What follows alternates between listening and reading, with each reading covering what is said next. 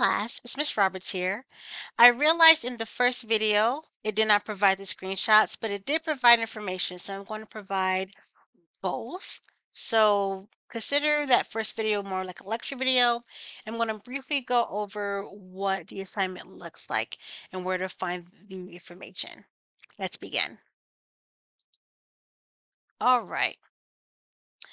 So here I'm in my teacher view. But as you see under the projects tab, you'll see the group project explanation 1. So that is the first video that provides all the details. I'm gonna look crazy because I'm gonna be moving my hands because I'm seeing the screen, but now we're seeing everything together. So I'm gonna briefly go over each part again, but I want you to see everything, okay? Notice we have several assignments. Well, we have the group list first, so that's where you'll find the which group you're in, and also go to the people tab right here. So that's why I was referring to the first video.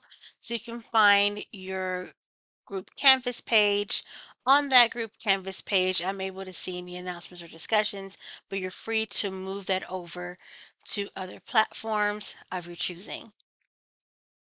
We have the group contract assignment, mini outline, the paper, video presentation guidelines, which just gives you tips such as look at the camera, make sure your room is well lit, make sure you have your audio. So it's pretty much the extension of of the video presentation guidelines of the previous project. And we have the project video in addition to the meeting agenda and meeting minutes. So everything that you need for this project is within this tab. This is what the group contract assignment looks like. So you have a list of your team members and your 10 guidelines for your group membership. So remember, the guidelines are for you to establish rules for your project in your group, and then we all agree to them.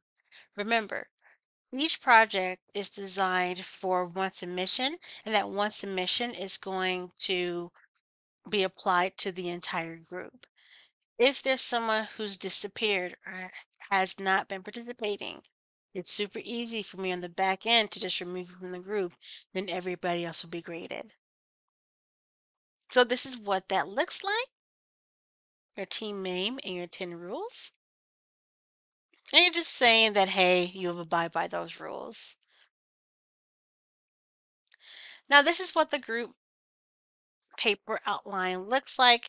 We have a link to the paper and the list of topics that we have. Now the list of topics that that I have on there is an exhaustive list. So if you find a topic that you want to pursue that's not on that list, not a problem. Just let me know and I can say yay or nay. But you have the topic, your draft thesis statement, which pretty much outlines or tells me what the main idea of your paper is. And you have the topic sentences of your subtopics. The paper is going to be written like a traditional college essay where you have an intro, body sections, and conclusion. You can have up you have to have at least 3, but up to 6 body sections. Your group can decide to divide each role into different subtopics, or what I mean by subtopics is you have this one big overarching topic and then you're breaking it up into pieces and details. So you can divide it whichever way you like. However, each person must contribute equally to the group and the contents of the paper and video. Next, we have the business project paper. In the previous video, I explained that the paper and the video complement each other. You're first going to work on the project paper because that will provide content for your video. The content of the paper should be 4 to 6 pages. That does not include the paper title or the reference page in APA format. You can use at least 4 reputable sources, so you can divide that amongst yourselves. And of course, you can use more.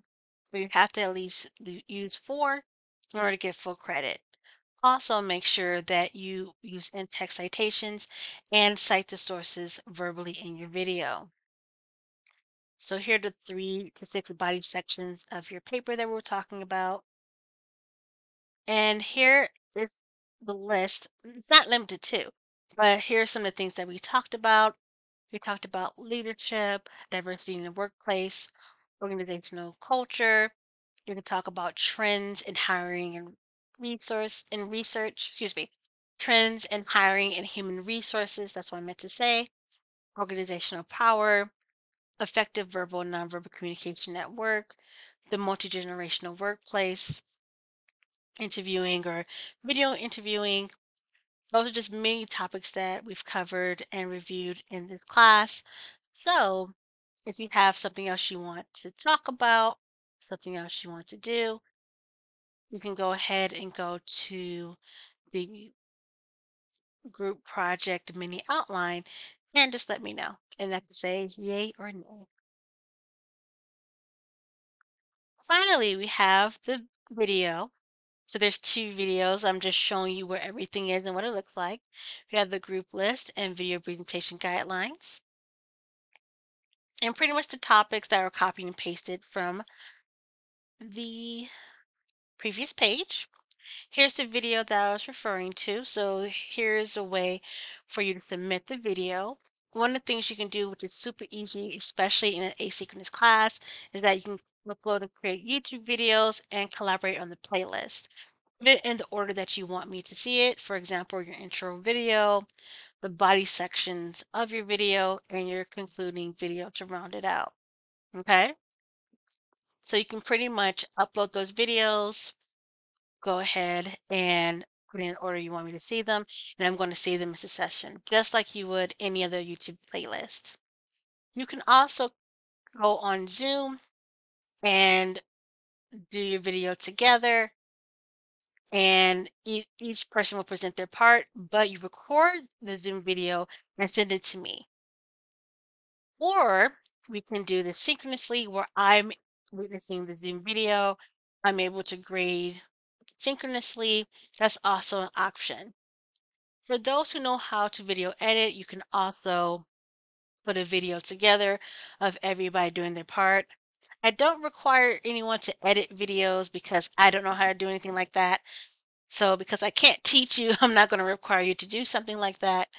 But if you want to create one big video with everybody's parts on it, you're free to do that as well. So there are several ways to turn in the assignment. Okay.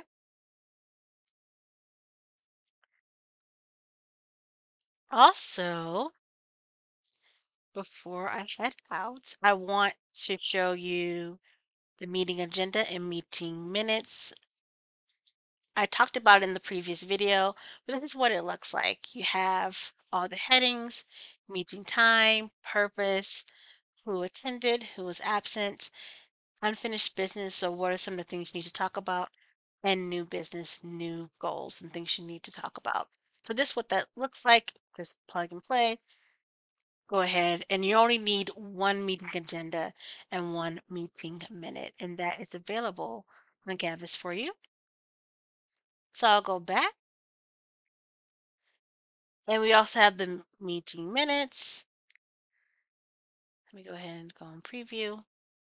And this will be conducted after the meeting, so you have the meeting time, but that can also differ than when the meeting came to order, who prepared the meeting minutes, who attended, who was absent, and here what were some of the summary groups and decisions that were made in that meeting.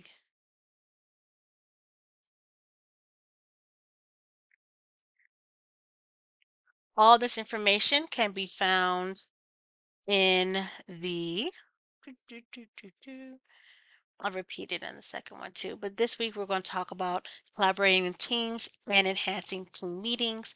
We have the slides, the assignments, and we have all the parts of the project. This video will be right directly under this one.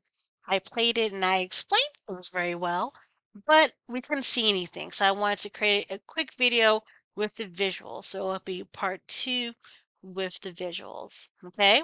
So both videos explain the project equally, but of course, like I said in the first video, let me know if you have any questions.